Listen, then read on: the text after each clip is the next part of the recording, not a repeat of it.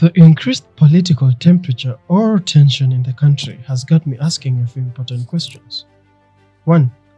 What might be the endgame of these political games? 2. Why can political leaders set aside personal goals or desires for the common good? 3. Is the increased political temperature necessary at the moment? 4. What is the role of the youth within these interested political parties?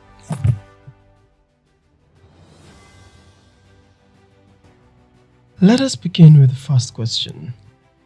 What is the endgame of these political games?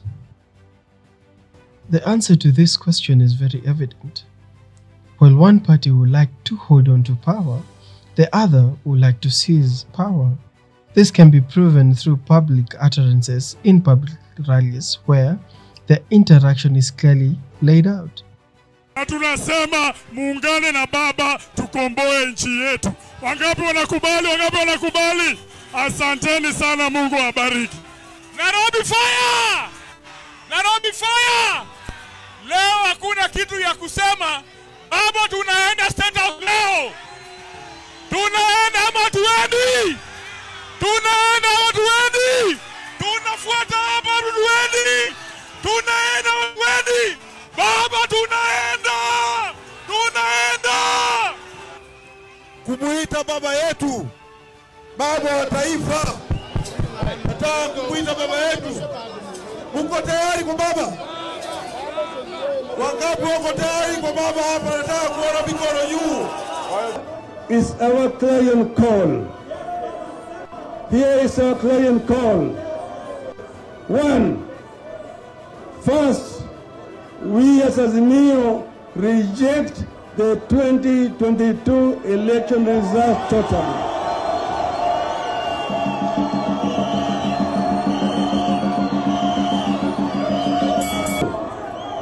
Two, we don't recognize Mr. William Ruto as the President of Kenya.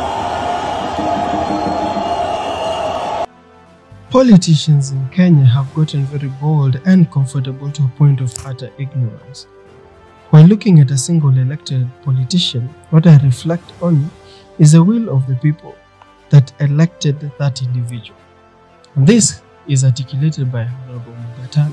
There's a critical thing about these people that separates them from any other members of the country, is that here, when I'm talking to Honorable Sigei, I recognize that I'm standing before the personification of so many other votes. So how I treat him is critical.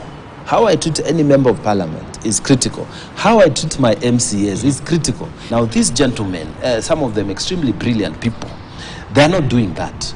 They're not telling the people, we need to organize ourselves. These guys are weak here, these guys are weak here, can you see? So we need to come back and take over power, because when we take over power, we will be able to do it this way, this way, this way.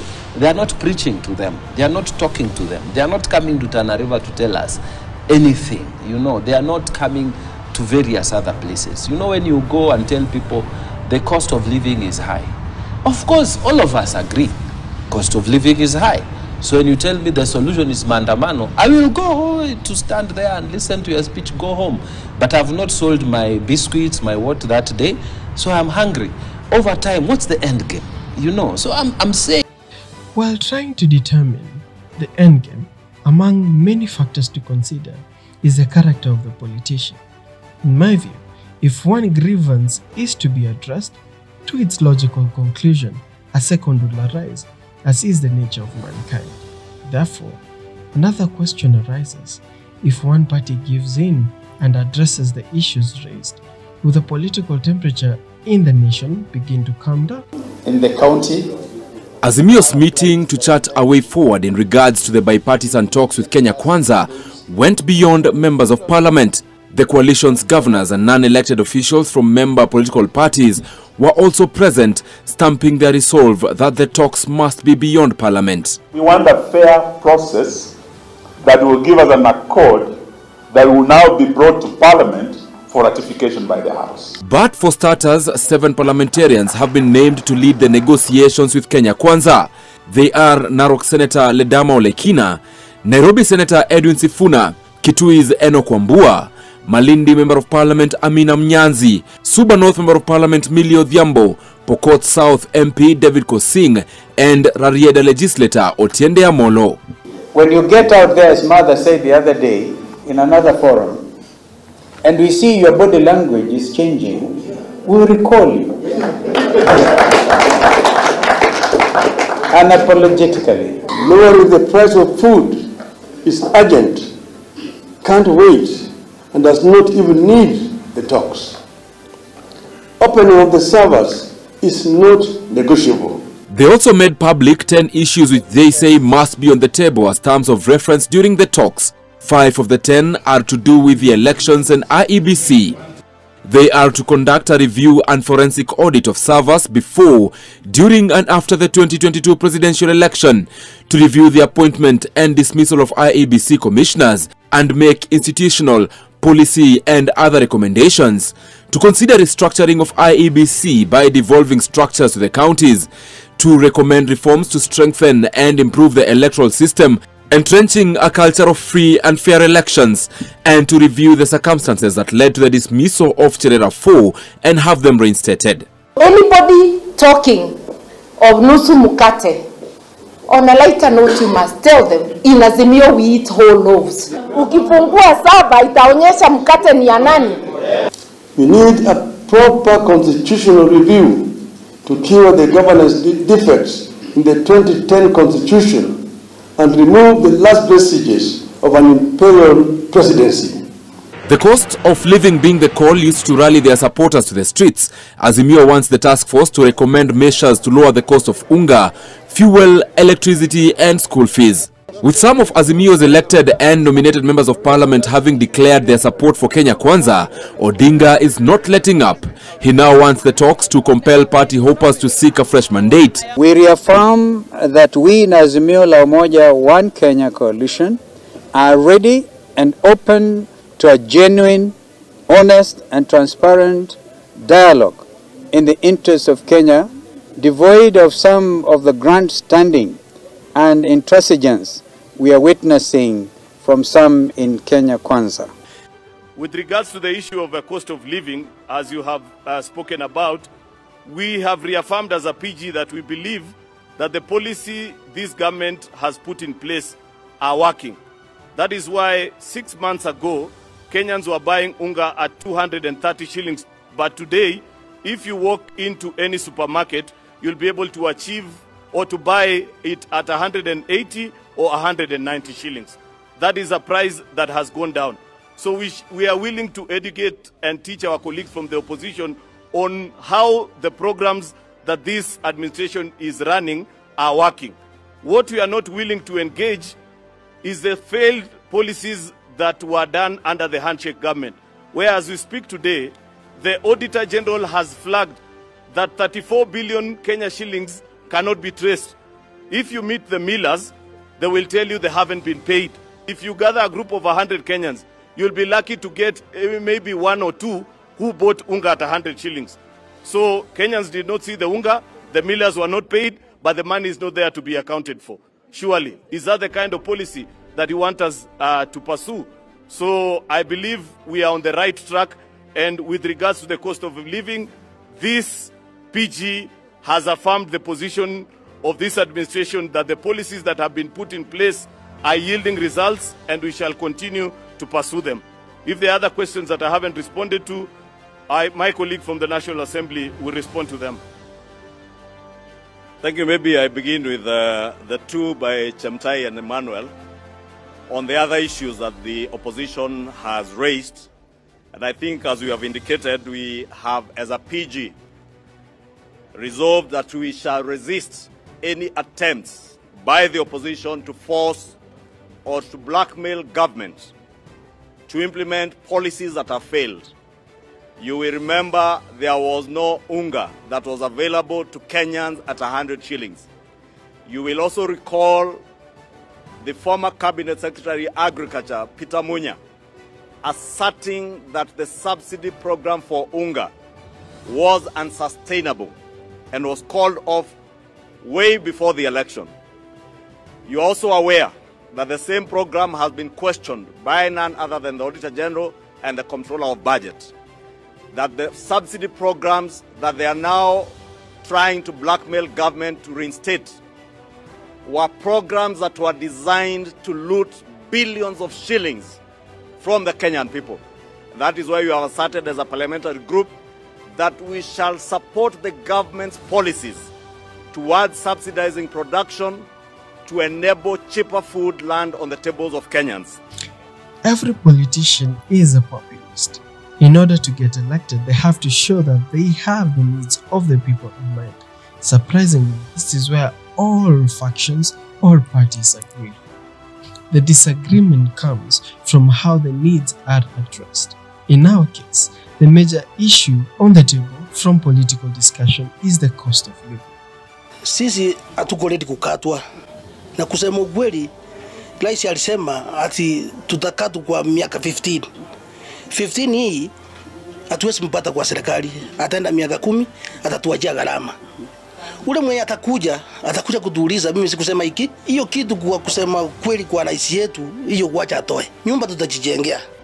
Kenyans continue to contend with the reality of the high cost of living, especially after the Finance Act of 2023 was assented to. A majority of Kenyans say life has become unbearable, with the prices of essential commodities having gone up significantly. On one hand, the government views that subsidizing production is the responsible way to go, while on the other, I think the unofficial opposition views that subsidizing consumption is the way to go. What is clear is that the needs of the people is on the cost of living. How to address this challenge is what is in contention. The monthly budget has considerably been trimmed to half. 30 kilograms of rice, for instance, has been reduced by 10 kilograms to 20 kilograms, wheat flour from 12 packets to 6 packets, 20 liters of cooking oil to 10 liters, and the amount of milk reduced from 4 cartons to 3 cartons. Spending on food and all you have to, because we have to eat.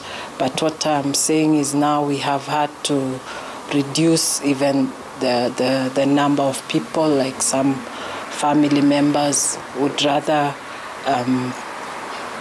finance them from home rather than be with them here. It would be irresponsible not to view the global challenges that contribute to the present challenge with regard to the cost of living.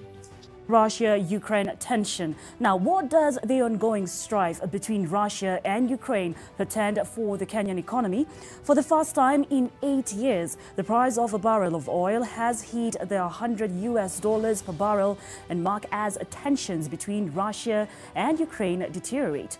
The question that now looms large in Kenya is whether the government can continue subsidizing pump prices as it has for 4 consecutive months, with the landed cost set for the major rise in the months ahead. But we are hearing, Ian, that it's gone up to 5%. And I suppose with that result, some may worry, does that show the bank is panicking? Yeah, that is a very, very significant move indeed. I think the bank's hand, the Monetary Policy Committee's hand, Jane, has obviously been forced by those very disappointing inflation May figures that we got yesterday. I think the bank has decided they had no option, really. If you think about the fact that inflation in May was 8.7%, well, that remains more than 4 times the target rate of 2% that the Monetary Policy Committee is mandated to target. In our next report, we look at how, for most coffee farmers in Kenya, efforts to mitigate the impact is turning out to be costly and time-consuming. Take a look. Climate change has led to unpredictable weather patterns, which have affected coffee production in most parts of Africa, including Kenya. Kenya grows mainly Arabica coffee. When coffee plants suffer prolonged periods of inadequate rainfall and drought, the leaves fall off, leaving the plant unproductive and vulnerable to diseases such as mealybug. Noting that indeed the cost of living is a global challenge, what is unique to our country is the real puzzling question. If these challenges have contributed to the rise in the cost of living, then what solution can we employ? What solution is within our control? South African President Cyril Ramaphosa met with Russian President Vladimir Putin on Saturday, telling him the war must end in Ukraine. Ramaphosa is part of a 7-leader African delegation that's now talked with both Putin and Ukraine's President Volodymyr Zelensky in what it says is a peace mission. Putin said Russia is not giving up on negotiations with Ukraine. Приветствуем сбалансированный подход африканских друзей в связи с украинским кризисом. Уважаемые друзья, мы ценим вашу заинтересованность в поиске путей урегулирования конфликта. These, among other interventions, can offer a reprieve to the challenges we currently face. Unfortunately, they don't offer a quick solution, as is the expectation within the country. Regardless of the intervention, be it a delegation sent to Ukraine and Russia, or a delegation advocating for climate change financing, or other interventions seen or done by the state, the political narrative is that the cost of living has not been addressed and the situation is worsened by the court-suspended Finance Act. So you're probably wondering what the impact of the suspension of the Finance Act will have. It simply puts the government's plan in limbo over certain aspects. One of them will be the collection of the 1.5% housing levy, which will now be delayed. Another is the new tax bans for earners of over 500,000 shillings. That will also be delayed. Also, the 16% on VAT and fuel should ideally have been delayed, but you know what has happened so far. But even then, LPG VAT exemption has also been delayed. The 3% turnover tax will also be delayed, and the 5% digital content withholding tax, that too will be delayed until direction is given from the Chief Justice, Martha Koome. But also, what that then essentially means is a grand total of 311 billion shillings collection by the government.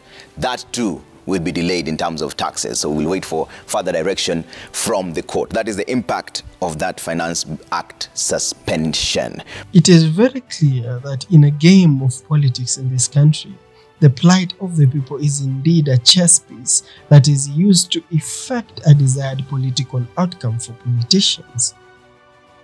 What is most saddening is that young people are the currency used to effect such desires, and when will young people sober up and stop being the currency used by politicians?